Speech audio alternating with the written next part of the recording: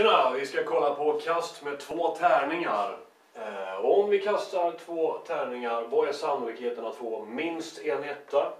Respektive vad är sannolikheten att summan av de 2 tärningarnas ögon är 10? Då är det så att när man kastar 2 tärningar då kan alldeles förfärligt många saker hända. Vi får nämligen 36 utfall. Att första tärningen blir 1 och andra 1, 2, 3, 4, 5, 6. Att första blir 2 och andra kan bli 1, 2, 3, 4, 5, 6. Enligt multiplikationsprincipen får vi 6 gånger 6. 36 möjliga utfall. Då kan det vara bra att rita upp dem i ett diagram så här. Ena tärningen, andra tärningen. Och den här pricken då representerar utfallet att den första tärningen blev en 5 och den andra blev en 2. Okej. Bra, nu kan vi rita in här våra händelser. Va? Så minst en etta. Det betyder att antingen så är den tärningen en etta. Eller så är den tärningen, visar den tärningen en etta. Och här i hörnet så visar båda tärningarna en etta. Det betyder alltså att vi har fått 2 ettor.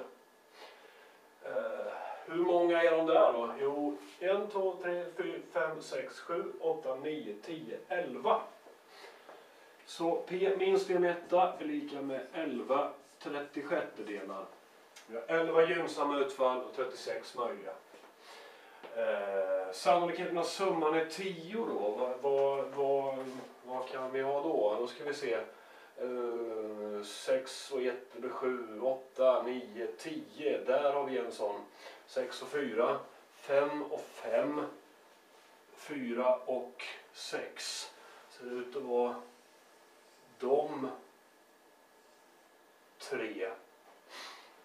Alltså kan man sin rätta linjens ekvation så ligger ju de här 3 punkterna på linjen. Nu är ju lika med 10 minus 6 förstås. Men det kanske vi hoppar nu. Okej, 1, 2, 3 stycken. 36-delar som är 1/12. Enligt figur. Och det är betydligt lättare att hitta att det är 3 fall om man har ritat upp dem än om man bara ska tänka ut det. Tack för att ni kollade. Hej då!